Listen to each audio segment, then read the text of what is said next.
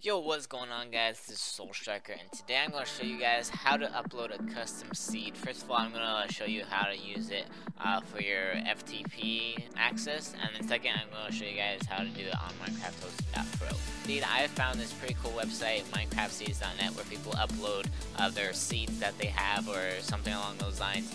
And you have some for like Xbox, Tekkit, and all this stuff. So I've clicked on the 1.8 seeds. And the one I'm going to use for this video is the flat mushroom island. So I'm going to head and click that, and then let the page load, and scroll down. Okay, here we go. Here's the seed code that we have. Oh, highlight that. Oops, not that. There we go. Highlight that. There we go. So highlight the seed code.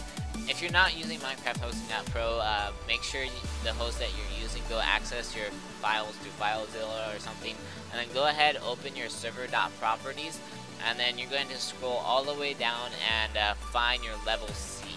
By default, there isn't anything there, so what you want to do, find your level seed and then copy and paste that code that you just found on the site, and go ahead and paste it right there. So next thing, if you already have a world that's already like set up and everything, make sure you rename right here. If you come to level name, make sure you add like a 2 or call it like custom seed or something.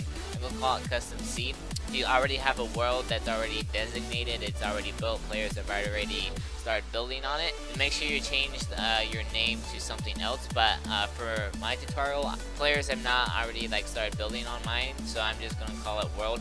Now I need to delete the world files. In order for the new seed to start generating, then I have to delete the world files. But if you already have a world that's already made, just name it like world 2 or whatever the heck you want to name it, and then it will generate. So after you do all that, make sure you go ahead and save it and type in those codes, and we should be teleported to the island. We just have to wait for a little bit because we're generating new chunks. So now we teleport to these coordinates that we saw on that page, and here we go. We are on the mushroom island, which is pretty cool. Pretty cool. I don't think I've ever found one of these in survival mode, to be honest.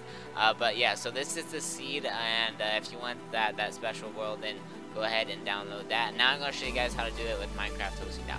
For hosting.pro, I'm actually going to be using a different seed. This seed looks pretty cool. A 9 diamond desert. Okay, so we're going to do that. So here's the seed code.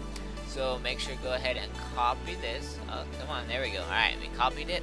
Now for hosting.pro, what you're going to do is come to your map settings or map tab on your server settings. And then go ahead and type in the name. So I'm going to call it custom seed. And then go ahead and enter that seed, and now we're going to add it. And so when we added it, it will generate a new world, which is pretty cool. After it generates, then we'll go ahead and hop in game. I'll show you guys. Alright, so after it's finished, right now the custom seed that we just made is now active, and then our current world is still saved. We didn't delete it. It's just we could activate it, but right now we just activated the custom seed. So let's go ahead in game and see what we can find. Alright, here we are in game, and boom, there we go. There is the temple that we have custom seeded in, I guess you could say. So this is what it is supposed to look like. So we're going to go ahead and go enter the temple. Oh, there we go, there we go. Enter the temple, and we're going to head and go all the way down here. Boom. Ignite the TNT. Oh, there's diamonds in there, and diamonds in there, and no more diamonds. Okay then. So hope you guys did enjoy. If you have any questions or comments, feel free to put it down in the comment section down below, and I will answer those if you have questions, and I will see you guys next time. Peace out.